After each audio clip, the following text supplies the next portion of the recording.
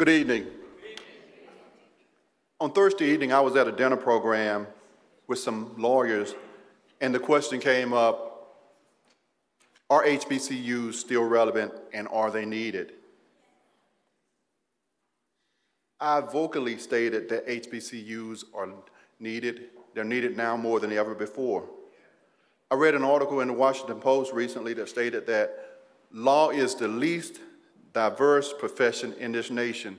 The article further stated that we lawyers are not doing enough to diversify our profession. I want to personally thank Ms. Mitchell for what she's doing with this pre-law event. Ms. Mitchell, you're answering the call to what that article stated that we should be doing. Amen. And I'm also thankful for HBCUs because I have my law degree because of HBCUs. My personal roadmap to law school is non-traditional. I'm a very transparent person. When I was in 3rd grade, my father and mother divorced. When they divorced, my father did not provide our family much support. My mother worked sometimes 2 and 3 jobs. We lived in Section 8 public housing. And young people, we were on welfare and we received food stamps. But there were some constants in my life. My mother made sure that me and my siblings, we had 3 meals per day. Another constant in my life was I excelled in sports. And then the final constant in my life was that I graduated with honors from high school. I did very well academically. I graduated within the top 10% of my class. When I graduated from high school, the only college that I could afford to attend was a small HBCU that was located about 10 miles from my hometown called Fort Valley State College.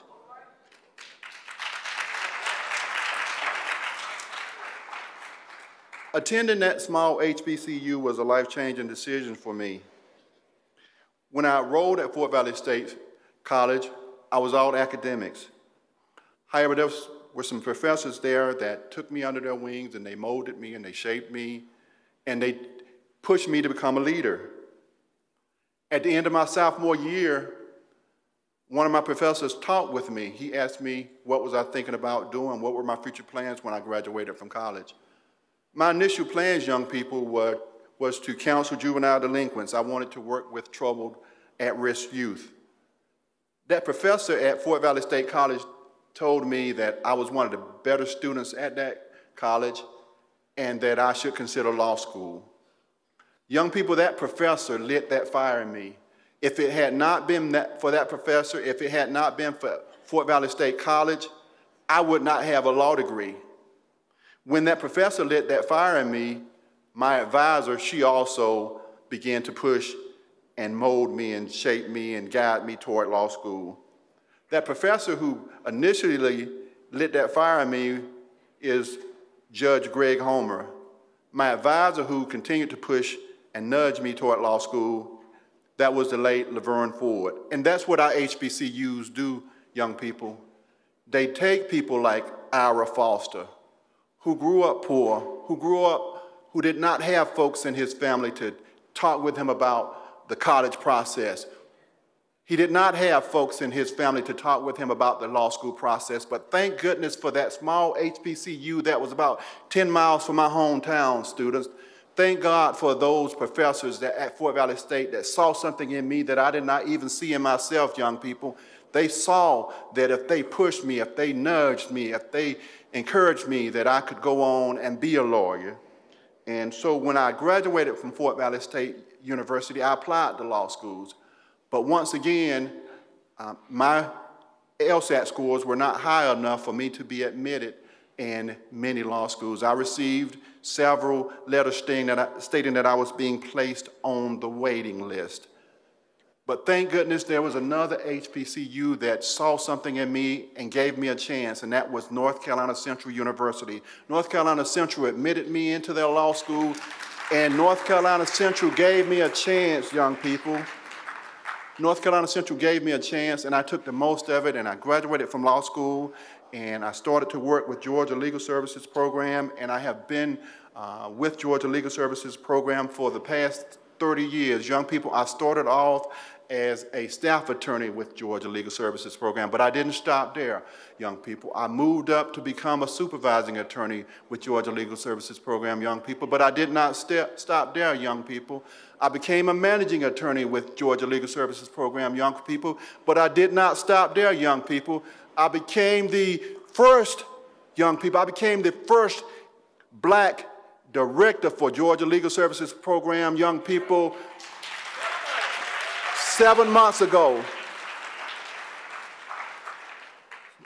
So young people, what I want to say to you is this. With me, the Lord had a plan for my life. Sometimes God has a plan for our lives and we don't even realize it.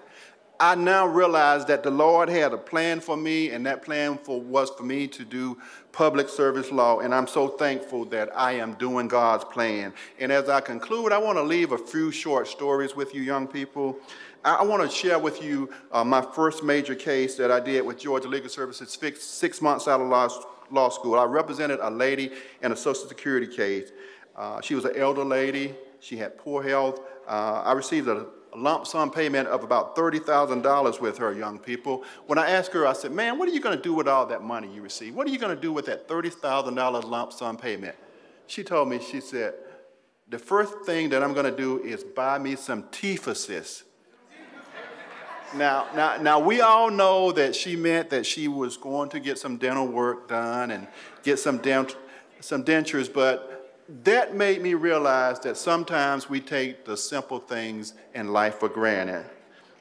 Another situation I want to leave with you is that when I first started practicing law, I did a lot of community service. I went to schools and I volunteered and I taught with students. And I can remember on one occasion early in my law practice, I went to the recreation department to play basketball. The basketball gymnasium in the recreation department was located near the public housing projects. When I arrived, there were some little boys outside playing. One little boy ran up to me, he said, and I'll never forget this, young people, he said, Mr. Foster, you don't have to lock your car. His friends came up with him and they said, yeah, Mr. Foster, you don't have to lock your car. One of the little boys said, Mr. Foster, you help my auntie keep her apartment. He said, we got you, Mr. Foster, you don't have to lock your car. And guess what? An hour later, when I returned outside, they were still there watching my car, and they came up to me and said, Mr. Foster, when are you going to come back and play ball again? We got you covered. That just made me realize that we are role models. Young people, when you graduate from law school, you're going to be role models.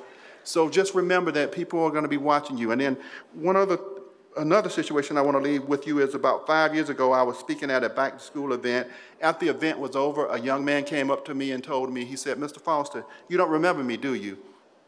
I said, no. He said, Mr. Foster, you helped me get back in school when I was in the 11th grade when I was suspended. He said, Mr. Foster, if you had not helped me get back in school, I probably would have dropped out of school. He said, now I'm in college. I'm a junior in college, and I'm going to be a basketball coach and a teacher. He said, you helped me fulfill my dream of going to school and becoming a teacher, and if you had not helped me get back in school, I probably would have dropped out of school. And one final situation that I want to leave with you is this. About 6 years ago, I helped start a school dropout prevention program with Georgia Legal Services Program. Young people, statistics say that about 70% of our black males that drop out of school, they will end up going to jail or prison. I started a school dropout prevention program to help alleviate that issue. About 5 years ago, we did the school dropout to prison prevention workshop in Valdosta, Georgia. After the program was over, a single parent mother came up to me. She said, Mr. Foster, thank you for doing this workshop. She said, I have 4 sons, Mr. Foster, but young people, get this, get this. She said, 3 of my sons are in prison. 3 of my sons are in prison. She said, this workshop made me realize that my 3 sons that are in prison, they're in prison because they dropped out of school. She said, Mr. Foster, I have 1 son left. She said, my baby boy is in the 10th grade. This workshop made me realize I've got to fight with all my power to keep my baby boy in jail, because if I don't, these streets going to get him and he's going to end up in prison just like his brothers and sisters. And so, his brothers, I'm sorry. So she said, thank you for doing this workshop, because this workshop put things in perspective for me. That lady came to that workshop. She was seeking hope that workshop gave her hope. She came to that workshop seeking help. That workshop gave her help. And young people, that's what I have been doing with my law degree for the last 30 years. I have been there for those that have came seeking help. I have been there for those that did not have hope. That's what being a lawyer means. Being a lawyer means that everyone in this country should be entitled to quality representation, regardless of whether their income, regardless of their circumstances. That's what justice is. And when you, young people, when you obtain your law degree, make sure that justice prevails in this country. And finally, in conclusion, Ms. Mitchell, I want to thank you again. I'm honored and I'm humbled to receive this award, and to the additional honorees, thank you also for what you all are doing to make a difference in this country. Thank you.